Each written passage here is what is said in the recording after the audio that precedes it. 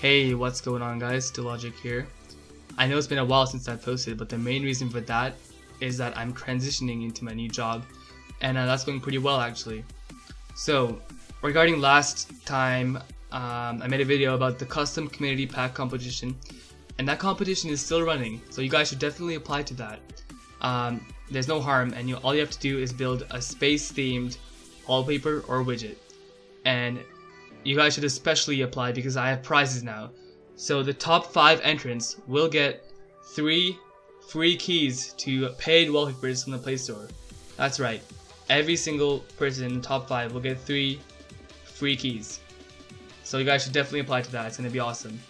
And also for today's video, I'll be showing you guys how to put a K widget on your lock screen. So for that you need an app called AC Display.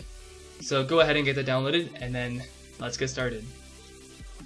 First, we're going to open the app and turn AC Display on and give it these permissions as well. So device admin permission, activate, and notification permission as well, and allow that as well.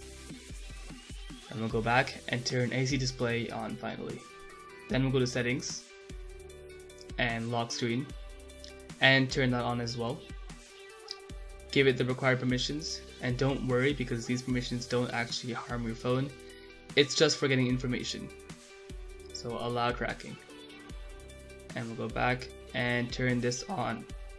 Now we'll go to interface, widgets, and turn widgets on and add a new 4x4K widget. There you go. We'll make the width really big and the height big as well. And we'll choose any K widget we want. So we'll make this touchable first, and then choose anything.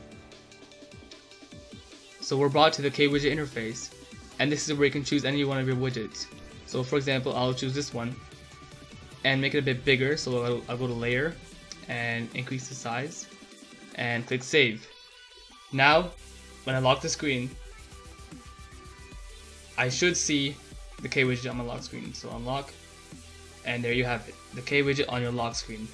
Now the reason it's black is because I have no wallpaper applied to my lock screen, but you guys can easily do that in your camera or photos app.